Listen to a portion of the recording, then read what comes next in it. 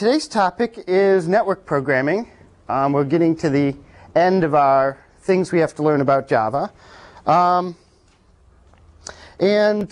let's see. The goal of network programming is to get two machines in different spatial locations connected by the network, a network, to talk to each other.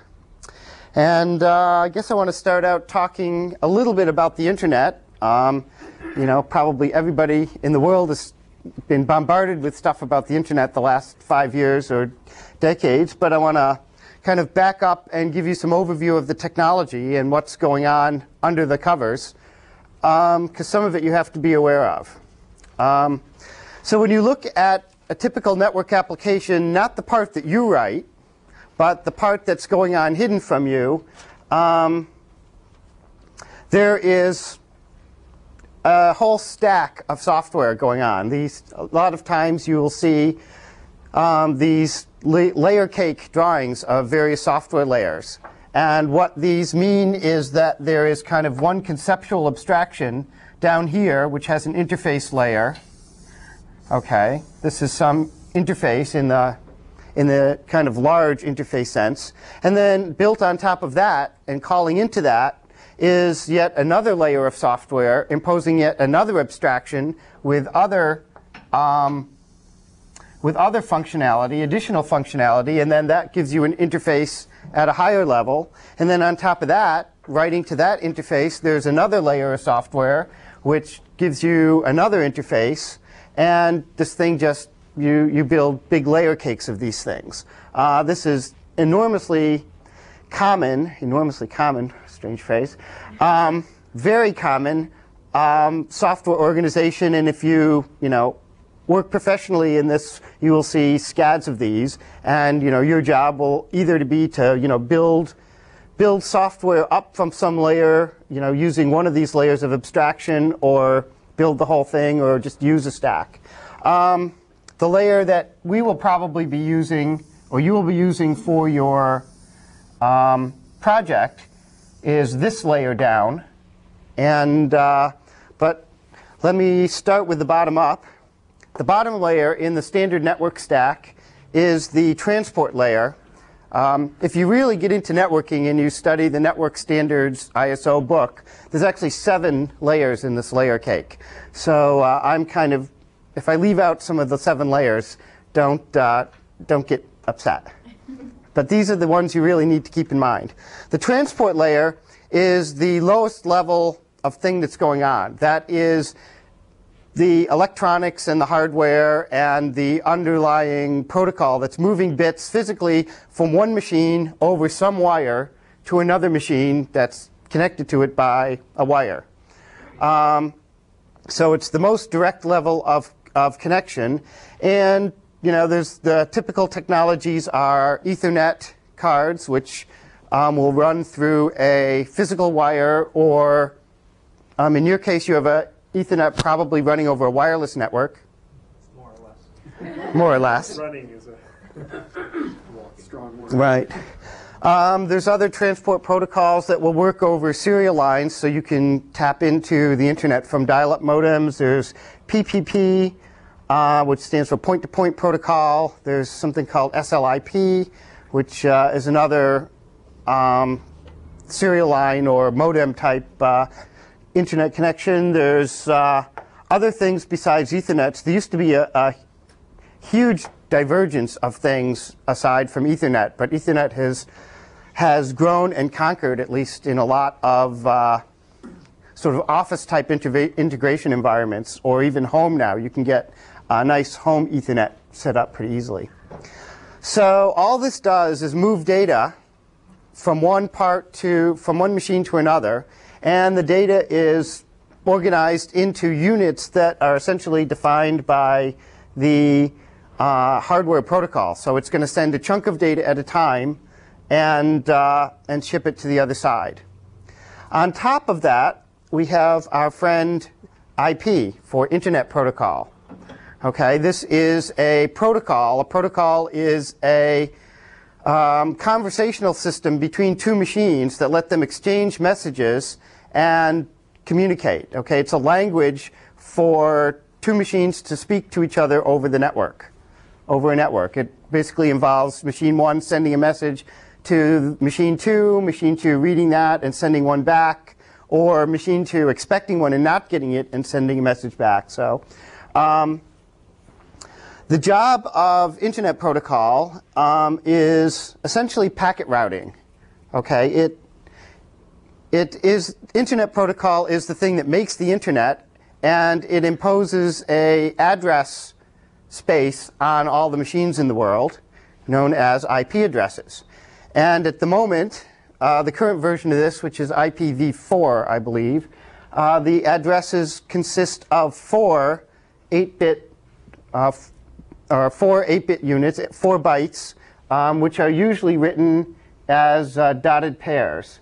So let's see, I believe our internal IP addresses are all 10, 11, 4, and then some other number. So this is, I believe, one of the TA machines, the IP address for one of the TA machines. This is just 4 bytes. So each one of these numbers can vary from between 0 and 255. And they're just usually written with dots.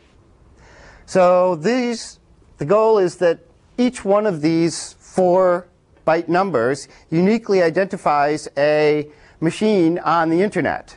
Okay, and if you do the math, you get about 2 billion possible machines, and we're probably running out of these just because of the way that things are clustered. So one of the jobs of the IP protocol is to take a message from any machine in the network, okay, and you add into this message a source address, which is you, and a destination address, which is where you want to send it. And that destination address can be on some machine halfway across the world. And the job of IP and all of the technology in between which sorts IP is to make sure your packet gets there, or at least try to make sure your packet gets there. So using the transport layer, it basically gets sent in a series of hops. Okay? There is a network of routing that makes IP work. So even though your machine, okay, this machine might not know where some foreign machine, say 140.16.0.1, is, okay, it might know exactly where to send it if this is on your local net. On the other hand, if it's not, it sends it to its routing machine. It has a rule that says if I don't know where to send something, send it here, okay, some machine on your local network. That machine has to be connected to some other machine which knows more about where to send things. So basically, things get routed from machine to machine, bounce from machine to machine across the network, and eventually it'll end up here. Okay? Usually the routing is done hierarchically so that this is kind of the most important place, and then this, and then this. So it first kind of routes up to find where this part is, and then back down. But it doesn't have to. One thing about the current Internet routing is, at least at the low levels, at the lower parts of the tree, it's hardwired.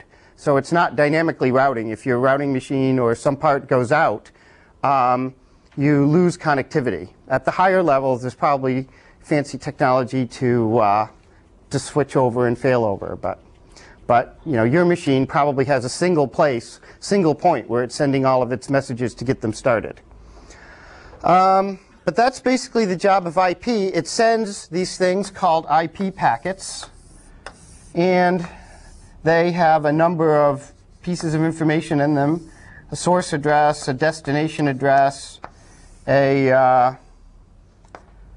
probably some idea of timeout, and then some fixed small amount of data.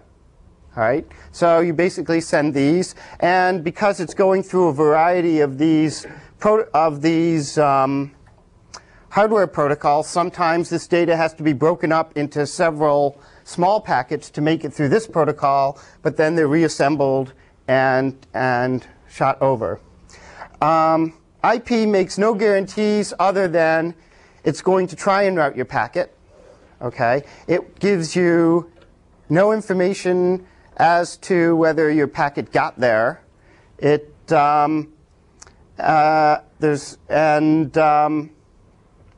if you send a bunch of packets out, some of them might get there, some of them might not get there, and there's no guarantee in what order they're going to get there. Okay, but it does give you this namespace and routing capabilities, okay, which sometimes is all you need. It might give you order guarantees, I'm not sure, come to think of it. The next layer, there's a lot of protocols built on top of IP that take advantage of this naming scheme and routing scheme, and that basically gives us the current internet as we know and love it. The most useful protocol that we'll see, the one that we'll use the most, is called TCP, for Transmission Control Protocol, I believe. There's other ones called UDP. Do you know what UDP stands for? I think it's Unreliable Delivery Protocol, but I could be wrong. And there's a handful more on top of that. TCP, the abstraction that maintains on top of IP is the notion of a connection and a stream. It basically maintains and implements a stream protocol over the network for you. So it lets you make a connection to some machine at some foreign address and gives you stream semantics on that connection so that you can do reads of random numbers of bytes from the connection or do writes on random number of bytes in that connection. Yes?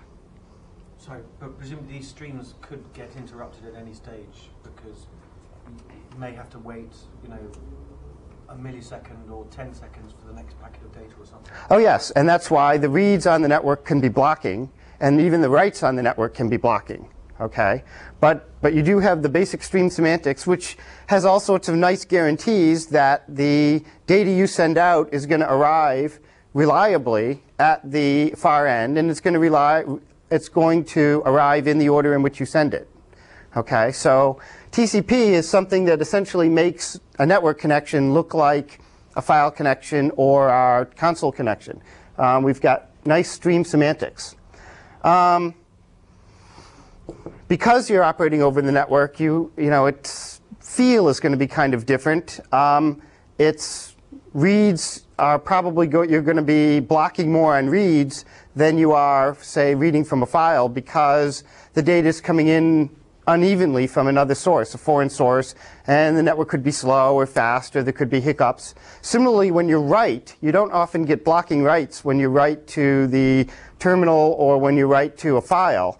But networks you can get blocking writes to because, again, we have this pipe metaphor, and this pipe can only hold so much stuff in it until somebody has to take stuff off the other side. And so if you are feeding stuff in at very high rates and somebody's taking out at slow rates, eventually everything will back up and your writes will start blocking. And you won't be able to stick anything more into the pipe until somebody reads something into it. What else to say about that? Again, in contrast to writing to a file, a stream on a file, or a stream on a terminal, these are a little bit more fragile because there's a lot of technology getting your packets to some machine on the internet. So it can happen that the whole process will break down, that the communication path will break down, the foreign machine will crash, or one of the intermediate machines will crash. And so this stream connection can just break, okay? And you'll get some exception back from the stream that says it's broken, and you'll have to deal with that. You don't often get that from a file or the terminal, but it's one of the things you have to compensate for. On top of TCP then, once we have this reliable stream protocol, okay, there's all sorts of application protocols built on top of this. And application protocols are, again, a type of conversation between different programs. And in this case, they're at a higher level, and they're geared towards some particular application. There's a bunch that run on top of TCP. There's a bunch that run on top of UDP. UDP is a more packet-driven protocol. You send, rather than stream semantics, is packet semantics. And it has less guarantees in terms of reliability and the like. But on the other hand, it takes less technology and is a little more lightweight than TCP. So a lot of the kind of internet telephony and some of the streaming probably uses, the internet telephony definitely uses UDP.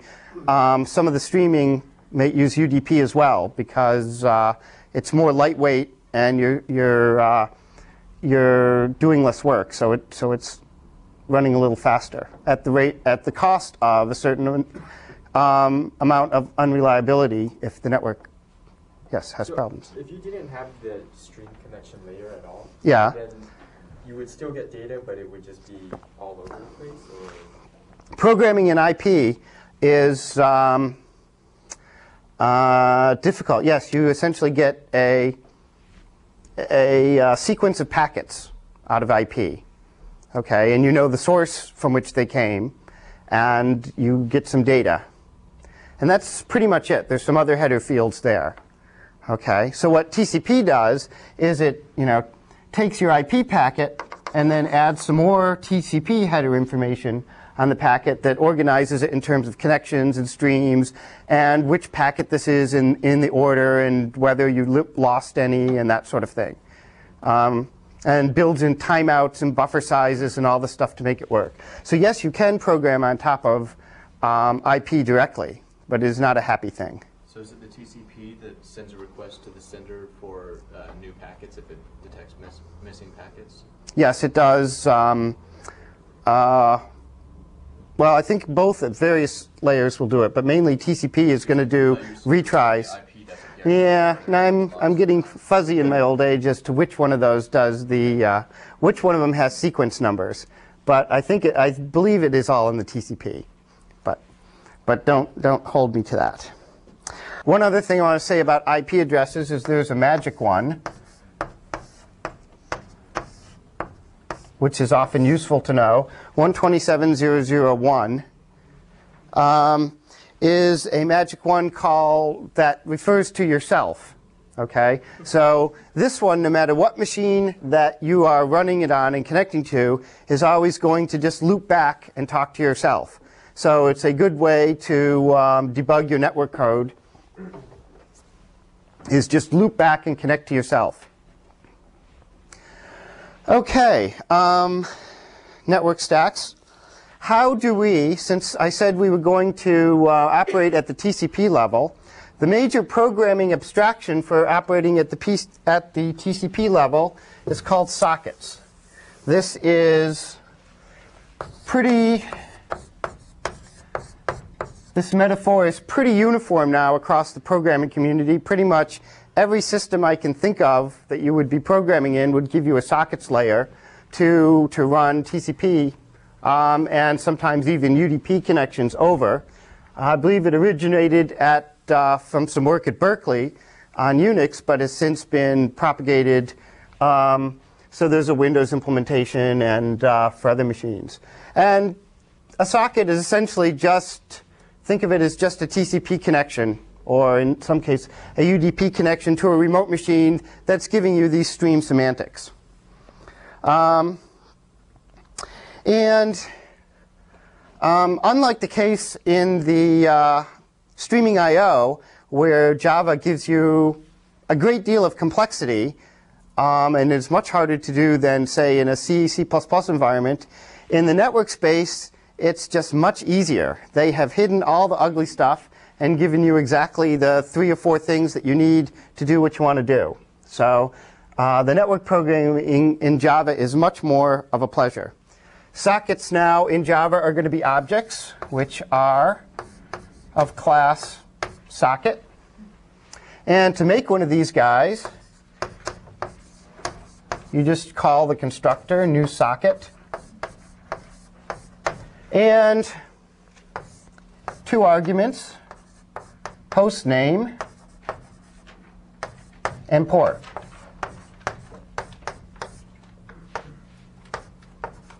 Okay. Host name can either be one of these guys as either a string in that format, or Java will give you, there's an object we'll talk about later that represents internet addresses. Or you can use a host name, like www.arsdigita.com. On top of the IP naming scheme, and somewhat different from it, there is this domain naming scheme where you get to use text strings to name machines or destinations. And that is maintained by a different set of protocols and a different set of machines on the network, okay, all of which running on top of IP underneath. But its job is to take one of these strings, like arsdigita.com, and turn it into an IP address for you. And so this is the DNS system. And so the first thing, if you were programming this at the very lowest level and somebody gave you a name like arsdigita.com, you'd first have to use DNS to look it up and translate it into an IP address, and then you'd have to open a socket on the IP address.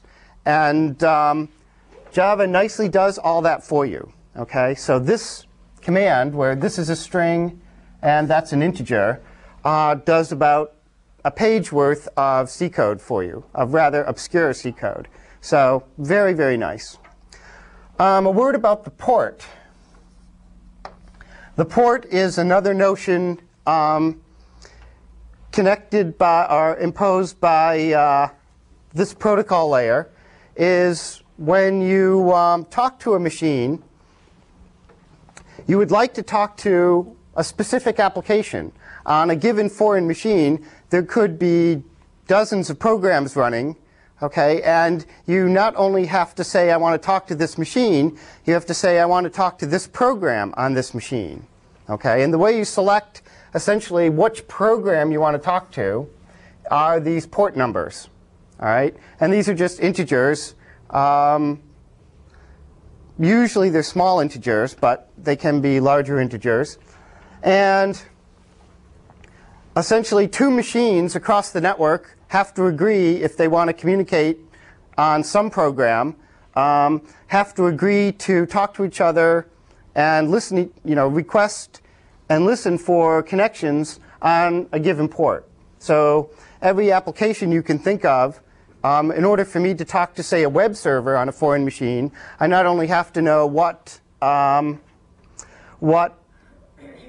the internet address is, I have to know what port it's listening on. Now, fortunately, most standard programs, network programs that you use, have standard ports, so you don't have to know, which one it's running on each machine. And if you remember that HTTP URL syntax, it's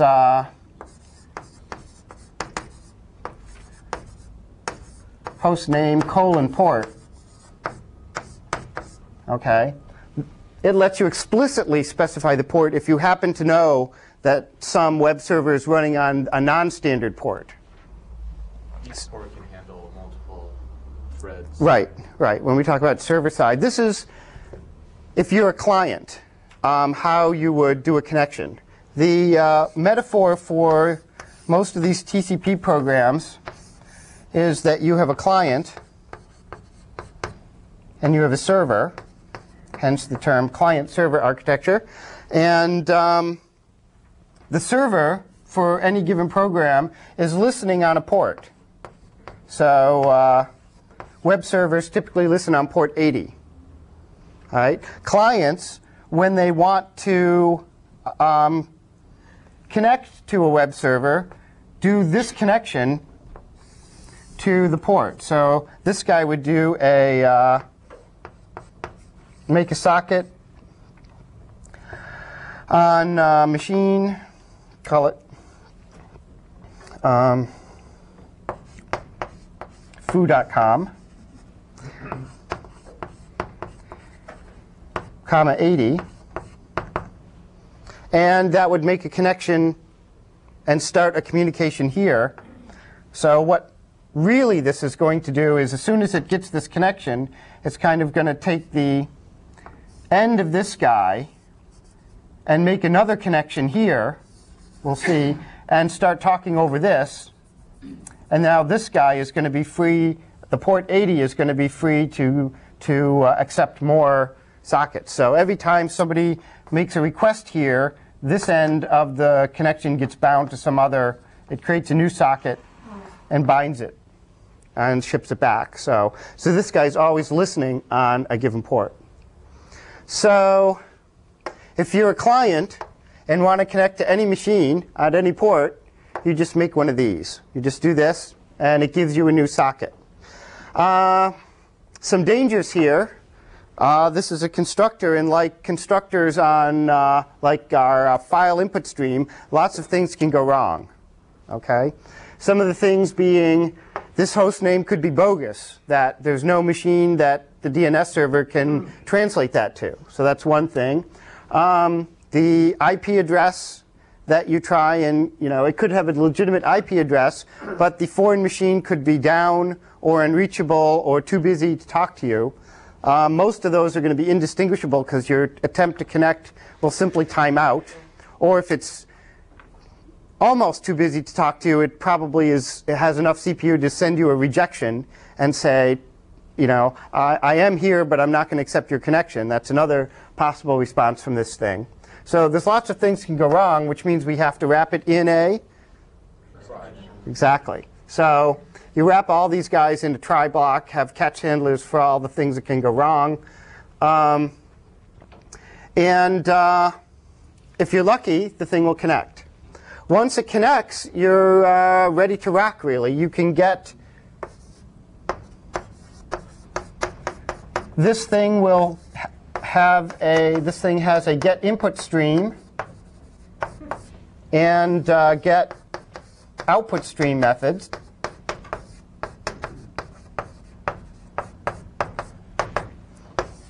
Okay, and these, once you have a socket, you can get the input stream and output stream methods and then start gluing up those chains of stream things that whatever you want to use. For example, if you want to send text, you would build some kind of buffered reader and buffered writer on top of these things. If you wanted to send binary data, you'd probably put a buffered input stream and a data input stream on top of it, or a data output stream on top of it. So you just, once you've got one of these things, you just treat it like you've got it from file open stream and build up the normal set of connections, and then use the normal stream read and write stuff, or println, or whatever you like, to run on streams to work on these. So that basically everything you learned on how to do file I/O ports nicely over to network I/O. The only thing new is to make the connection, you have to do this, and then get your input and output stream. Why do you say this port is like a program? It looks more like it's like a pipe. Well, the port is just a number. It's a special number in that everybody kind of has agreed on this number. So what is going on in our server machine is that there is a program. Let me draw it in. Say we're using Apache web server. So we have Apache running here on this machine. And what Apache is doing is listening on this socket for connections. Okay, so port 80 has a web server listening for connections, and as soon as some client connects, it's going to make one of these sockets, and that kind of will propagate back, and then this will succeed. And you're ready to talk to do the actual communication protocol. Yeah. I know, like, one of the things that people do is they probe your ports.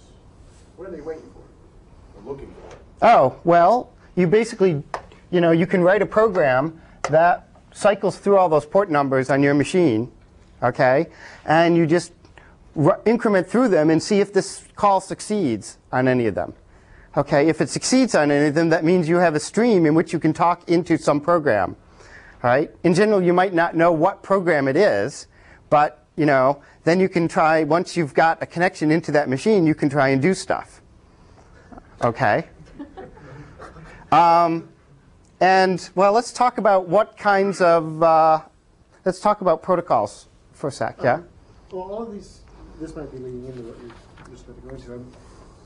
These, since you have two autonomous things, every time one guy writes, the other guy has to be ready to read on this stream, right? And so they have to know something about. It's not quite that tightly synchronized in that both the TCP layer and hopefully the I/O stream layer on both sides is going to provide some buffering. So when you're writing, you probably want to use a buffered writer and a buffered reader. The guy on the other side will. And the TCP protocol will provide some limited set of buffering. And if not, it'll block so that if you're trying to write, you'll just sit there trying to shove data in until somebody pulls something out, in which case it'll succeed. So, so now we know how to open a connection on a random port, and we know how to send data and read data just using these read and writes. So now all we have to do is figure out how to do something intelligent over that connection. And that's where, again, cooperation comes in. And cooperation over the network is in form of protocols.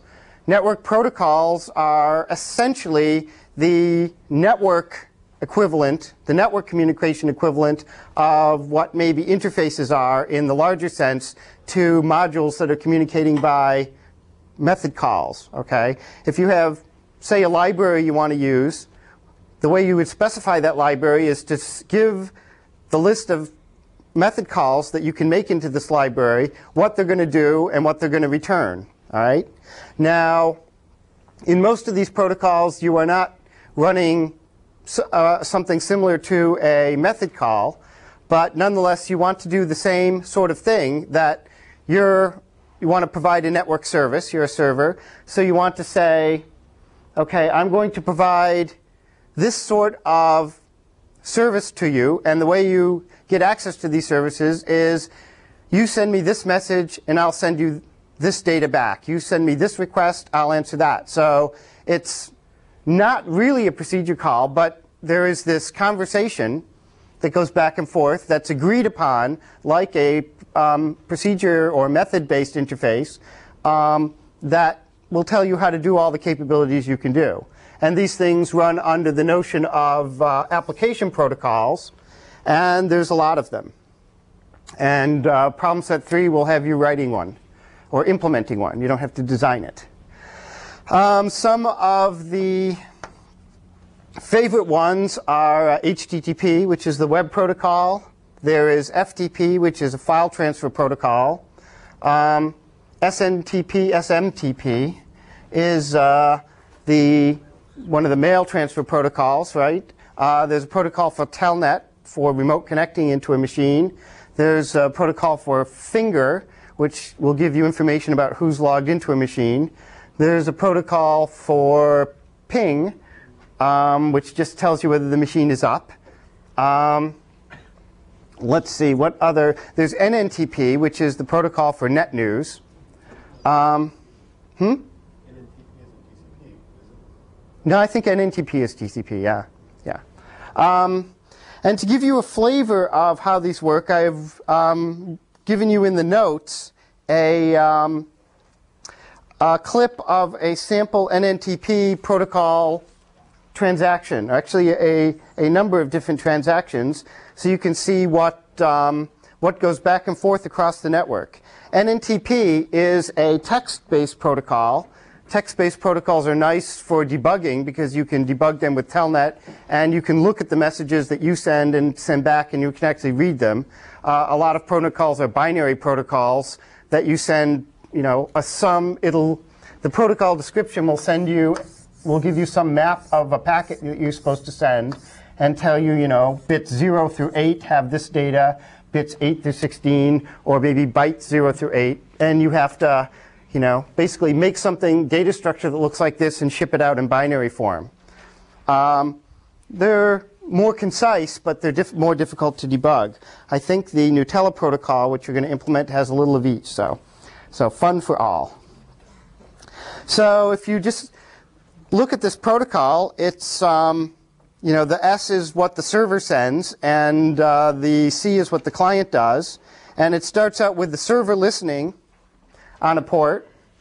And each one of these applications I talked about has a standard port associated with it. So you know when you want to talk to some service on a machine, you can guess at where it's going to be running, or most likely. And the port for NetNews is 119. So if you want to connect to any NNTP server, you would try and make a socket to one of these on port 19. And when a port, you know, so the server's listening on that port. We'll talk about how to do that in Java in a sec. The client connects, and then the server acknowledges that the client has connected and things are up by sending a message. And it just sends that 200, my name, new server ready stuff. So what's the 200? 200, a lot of these text-based protocols start out each reply with a message, an error code. Okay, so it tells you whether things succeeded, or if it didn't succeed, what kind of error there was. 200 is success, I believe, in the 200 series are various types of successes in NNTP. I think 200 series is also success in HTTP. Does anyone know? Does anybody remember? I think it is, yeah. And like the 400 series is file not found, and the 500 series of errors is illegal operation on server. And then there's some 300s and 100s. So if we tried to make a NetNews connection to some server that didn't have NetNews, well, then this would not succeed, okay, because there'd be nothing listening on that port. Okay. Or, indeed, if there was something listening on that port and it wasn't NetNews, then you'd get some, you know, you'd probably get some random reply back. Okay, so basically, if you're the client, you're going to connect and you're going to listen for that first 200 something news server ready to ensure that what you talk to really is a net server, a NetNews server. What does it have to say, like news server ready there? Can we just say 200? I believe that the protocol will specify which parts of that line are required and which parts. This is just an example, and there's a protocol spec that will tell you exactly what's required and exactly what's optional. Okay, and then as you go on, it's a series of transactions where the client sends a command word in text and then a carriage return, and then the server sends data back, and then the client sends another command, server sends, you know. And if you've ever written, say, something to connect to NetNews, you know, you have to do a number of these transactions just to get started. You have to get the list of news groups and send which news groups you're interested in, and then get the headers. And, you know, so there's a lot of back and forth going on behind the user interface that you see. Let's see. Going back to your question, the fact that there's all of these standard things running on ports gives people an opportunity for mischief, depending on how secure people have made their server machines. You know, there's Telnet, which runs on port 25. There's Finger, which I think runs on port 23 or 21. So there's all these ports with these standard services on them that anyone on the network connecting to one of these machines has a reasonable opportunity to expect. So unless you've secured your machine, anybody could attach to port 25 on your machine, open a socket. The machine will respond if it's running Telnet server, and unless you've told it not to, probably it started when up on boot. And now people have this connection to Telnet into your machine. The next problem is how to log in, but that's just a matter of password guessing. So, and Finger, anybody can connect and ask for who's logged in, or is this person logged in. So there's probably somewhere between a half dozen and a dozen of these things that typically come up on boot if in default configurations of servers that are just there listening on ports for connections that anybody can connect to. Just as a side note, one of the, well, finish your side. I was going to say, one of the standard attacks on these is to take advantage of sloppy implementation of the server. Okay? Most of these holes have been closed by now, but one of the early set of holes was you could connect to one of these servers and send a message that's bigger than the message expected by the protocol. And sloppy implementations will take that overrun and do something bad with it, so and let you gain control of the machine. Most of these, as I say, most of these bugs have been patched, but that is a warning against sloppy programming and an argument for bounds checking on arrays. Okay, if you don't have bounds checking on your arrays, and somebody, you let some outside program write into one of these arrays, the data at the end of that array is going to be vulnerable. Okay, so just as good practice. Java does not let you do this, but other languages certainly do let you write into arrays without bounds checking. So, in your notes, there is a short program. Yes. I was going to ask. I don't really know much about firewalls, but it seems like aren't firewalls going to maybe block input to one of these ports or something like that? Yes. One thing firewalls will do is, they restrict connections to the number of ports, certainly. Do we need to know anything about firewalls when we're setting up these sockets, or is that just automatic? No, I think that our sockets at this layer, I'm not sure, I don't think need to know about firewalls, okay? If there's a firewall that's preventing this, it's just going to fail. Okay, what you might have to know about is proxy servers, okay? And a proxy server is something that is sitting on your firewall that's going to let some subset of, kind of get you around the firewall in for some subset of connections. And that means you have to, instead of talking directly to the port, you're really talking to the firewall, telling it you want to talk to the port. So there's some added complexity in that, and the book goes into that a little bit. We are not connected via a firewall, I believe, so I think we can just go out and ravage. The only trick is we don't have assigned DNS numbers. That's true. So I get what you're doing. That's true. Kind of a detail that's a little bit, but not really relevant to the project. Going back to how IP numbers are assigned, nothing to do with Java programming, but how IP numbers are assigned. There's two ways. They can be assigned statically by your network administrator. He can just go to each machine and lock down an IP address, which is good in that the IP address is stable over time. But if you have a network that people want to add machines to dynamically, like if you want to bring in your laptop and plug it into the network and have it work, that's not very satisfactory because your laptop won't have an IP address on a strange network. So there's yet another protocol called DHCP, which allows you to dynamically distribute IP addresses on a subnet.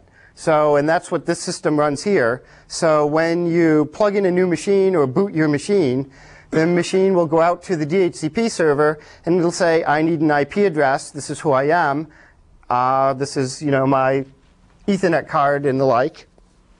And the DHCP server will give you what's called a lease on an IP address.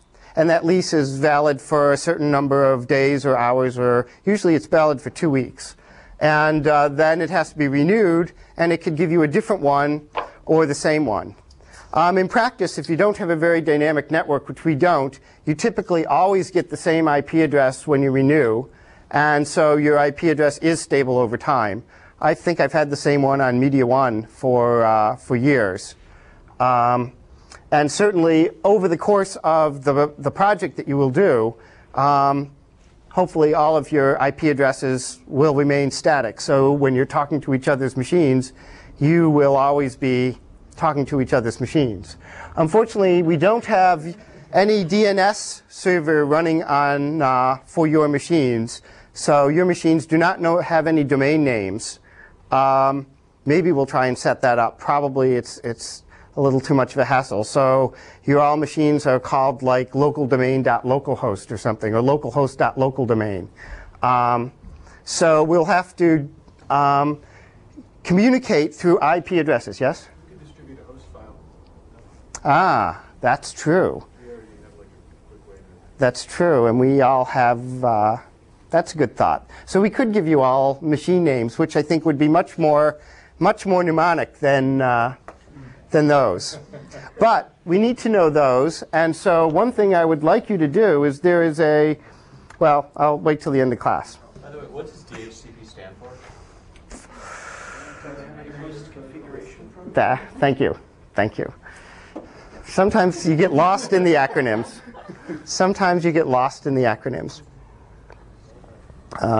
There's all sorts of protocols that support this. There's an like ARC and then an RARC, and but each one of these protocols, if you want to know about them, has not only a standard port, but these are all defined on the internet, and they're usually defined in a document called RFC, for request for comment. In the early days of the internet, these were basically made up by people who wrote a piece of software that did this sort of thing and wanted to share it with everybody, and they wanted other people to be able to hook into it, so they published these protocols in these RFC documents and just put them out so people could read them. Nowadays, of course, there's big international standards committees that are pretty much doing the same thing. RFC stands for Request for Comment. One thing we haven't talked about, let's see, there's a piece of code in your notes, which unfortunately I can't run today, that will open up a connection to port 80, the HTTP port, and do a simple HTTP command. HTTP is another text-based protocol, and the command for just getting a file for download is particularly simple. You just have to write get, and then the path name, the thing that follows this in your URL. Okay, so get / path. Yes, all capitals get. And then a space, then the path, then a space, then HTTP and whatever version you're pretending to be. So 1./1.0 will probably work. And then \n, meaning exactly 2 carriage returns at the end of that. Okay? So if we dump this string, so what this URL means is open a socket on this host name and this port, and then do a get with this path. Just take the rest of this string, put it here, embed it in here, send that message off. If you do this in Java, on Stream.io, you must do a flush, I've discovered. Otherwise, only part of it gets over and the connection times out. So make sure you flush your network connections after every message. And then read stuff on the socket. And the thing you'll just do read lines, and what will come back on that socket is the HTTP, or the HTML rather, for that page. So if I did get / if I just did / on arsdigita.com port 80, I would get the home page of Ars Digita. And granted, it would be in raw HTML. You'd see all the angle brackets. You wouldn't have it nicely displayed, but that's what that little program does. Now, if it happened to be on a machine running Windows, would you have to do the slashes, Windows-style slashes, or does it automatically correct? Good point. The URLs, okay, the definition of URLs, including path parts, is yet another network protocol standard, and it has another RFC. And the RFC specifies that everything has to work with forward slashes. It might say that things can work with reverse slashes as well. Java has some facilities for setting the path specifier, I think, but the path name separator. But the the specification for path names and URLs, since it is a network protocol, has to be specified independent of any particular machine architecture. So to figure out how things are supposed to work, you can go to the URL RFC, and it will also tell you all sorts of things like how is relative file name resolution supposed to work, and how, if you in HTML you can specify a partial path name. Okay, you can specify just some ending of this, and the system will automatically concatenate some beginning part, which it thinks is correct, and it will tell you all the rules to this. Okay.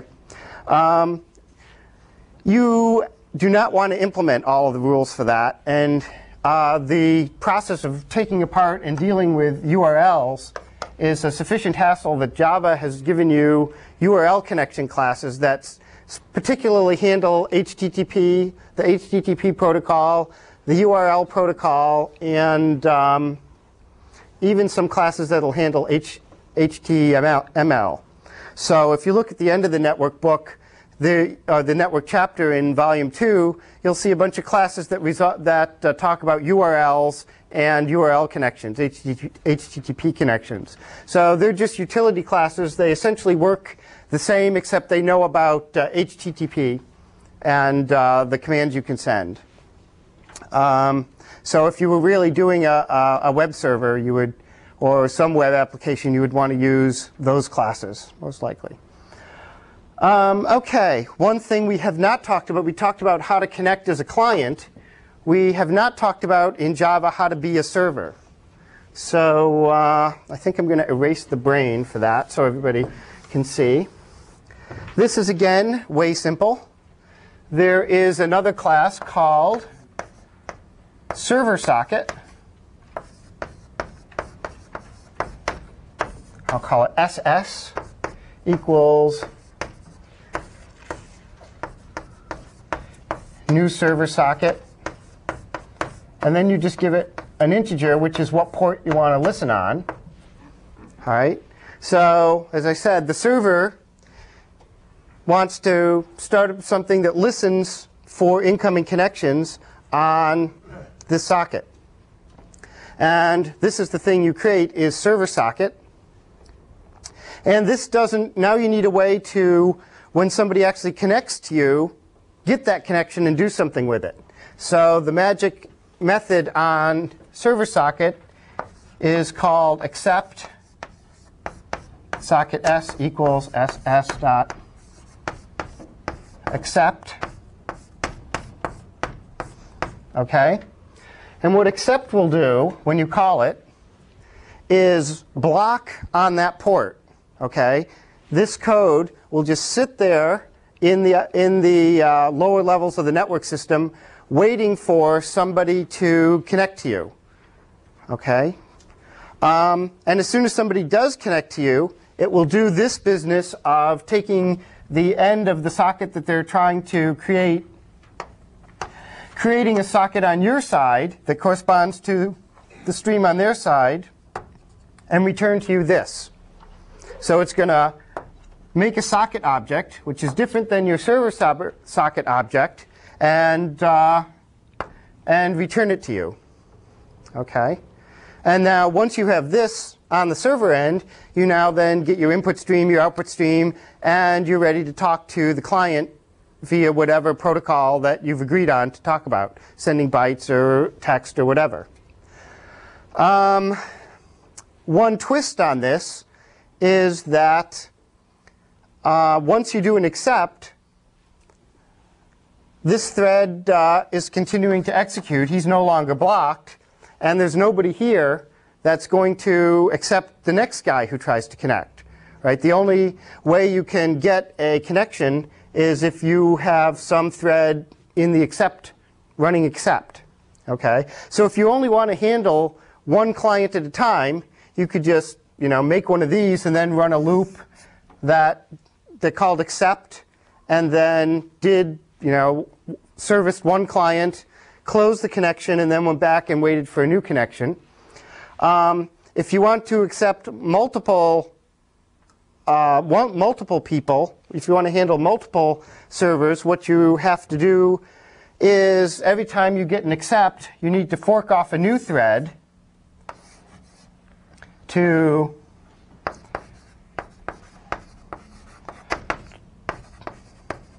handle this connection. So, and you give it this socket, and then this guy just goes back and waits for somebody else to connect. So you have one thread that's basically in this accept loop, just waiting for people to connect to you. And then as they come in and connect to you, you're kind of spawning off threads saying, here, deal with this guy, deal with this guy, deal with this guy, deal with this guy.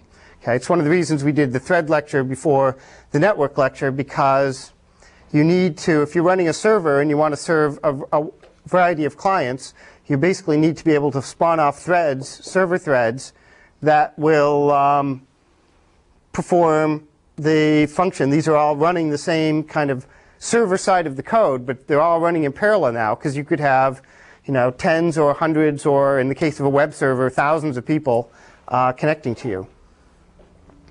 But that's all the calls you need to know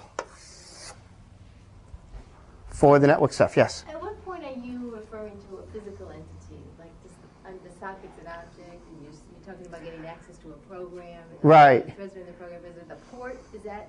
Nope. The only physical entries in this whole thing are way down here. Okay, everything else is a software abstraction built on top of. The only physical entities in this whole thing that you can touch are the network card in your machine, and then the wire coming out of your machine, or the wireless coming out of your machine, and the corresponding connection on the other side. And then you could trace that physical connection through the world. But everything on top is mythological. It's entirely abstractions created by massive amounts of software, layer after layer after layer. So port is an addressing scheme, just like IP is an addressing Right. scheme. And It's just something that people agreed to. There's no, like, if you look at the back of a computer, there's no, like, ports. It's entirely an agreed upon scheme between people, implemented by that layer. Does server socket have a method you override that actually then gets the connection when a connection happens? Is that the way? No, it's this accept thing is the thing that gets the connection. And that returns you a socket. And that socket you can do reads and writes on. How do you know the IP numbers are unique when they're sent? Is there a huge database that you check? Well, there are rules to assigning the IP addresses to make the routing work. And essentially, at the beginning of time, the namespace was sliced up. Okay? And some small number of people, so each, this namespace is divided by rule among various organizations in the world. There are a small number of people who are around at the beginning of the ARPANET who have namespaces that only fix this number, and so have a namespace that is huge in that it's 24 bits worth of IP addresses. Okay? MIT has one of these called Class A namespaces. Digital Equipment has a Class A namespace, which I think starts with 16. Does anybody know MIT's? Compact, right. I used to work there, so I should know. That's one of the things Compact got when they bought Digital, is this beautiful Class A namespace. BMW has a Class A namespace? Really? Wow. A lot of universities and the government have one of these. Then there's some of these high digits that are restricted to what's called Class B, which fix these two numbers. And of course, there are more of those, but each one is smaller because it only has, you can only vary that bit. And then some people have these smaller namespaces that only have 256. So these are like divvied up around the world. And then there's a lot of cheating going on because, the way these divvy up is not necessarily, the way these machines like Ars Digit alone could probably fill up an entire one of these things. And we probably have more machines than that. So what you do is kind of behind various layers of gateway, you assign local IP addresses, which then get kind of funneled into real IP addresses and then expanded back out. So there's lots of games you can play. But at the lowest level, if either DHCP screws up or your network administrator screws up, and on your local network assigns two machines with the same address, very bad things, very confusing things will happen, because packets will go all over the place, and machines won't know what to do, and they'll be talking to each other. And I once gave a talk at a conference where they were using some DHCP-like thing that wasn't working very well, and people would come up and give their talks and try and demonstrate their websites. And then the next speaker would get up and connect into the same thing, and sometimes the DHCP was not functioning properly. They weren't getting unique IP addresses, so you were getting somebody else's demo on your machine, or your demo wasn't working, and it was unfortunate. But things are better now. Last thing, the internet address class. Java has some utilities, a class called inetAddr, or inetAddress, which just has a bunch of nice routines on it for manipulating internet addresses. They can take host names and do the lookup, or turn these things from text to binary to string to whatever. And then one thing that's good is there's static methods on here that will let you read the host name and IP address of your machine. There's also a Unix command that'll print that out called ifconfig, right? It's something, yeah, ifconfig under Linux. One word, and it'll type out a bunch of data. So what I need from you for problem set 3, so we can get our infrastructure organized, is if everybody would either run the program that's in the back of your notes, which basically uses this to detect your IP and host name, or run ifconfig and print out on a piece of paper your name and IP address of the machine you're working on. That way we can set up some kind of host name naming scheme, or just know when we try and connect to each other what namespace we have to work with. If you want to put a name for your computer too, we'll set up a host file. So think of something fun. Okay, so yeah, on that piece of paper also, if you don't want your email address, which will be the default name, yeah, come up with something not too fun, but